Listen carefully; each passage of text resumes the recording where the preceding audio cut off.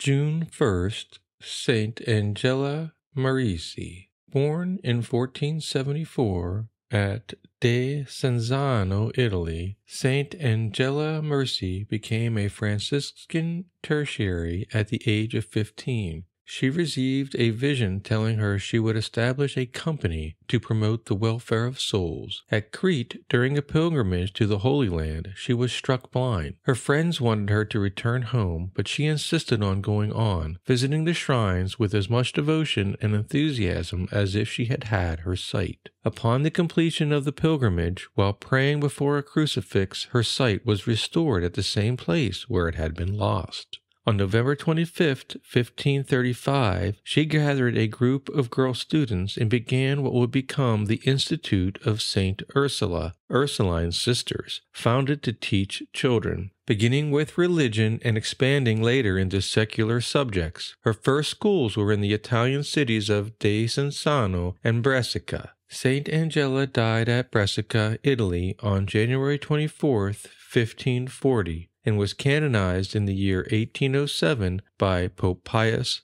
VII.